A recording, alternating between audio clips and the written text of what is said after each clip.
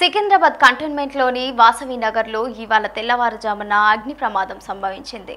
Computer cable వైర్లు నిల్వ ఉంచే లాజిస్టిక్ గోదాములో ఒక్కసారిగా మంటలు చెలరేగాయి. ప్రమాదం జరుగుతున్న సమయంలో ఓ వ్యక్తి తన బైక్ కోసం కిందికి వస్తుండగా మంటలు అంటుకున్నాయి. స్వల్ప గాయాలైన అతన్ని చికిత్స నిమిత్తం గాంధీ ఆసుపత్రికి తరలించారు. ఘటనా స్థలానికి చేరుకున్న అగ్నిమాపక సిబ్బంది మంటలు అదుపు చేశారు. గోదాంలోని కంప్యూటర్ కేబుల్ వైర్లు పూర్తిగా దగ్ధమయ్యాయని అధికారులు తెలిపారు.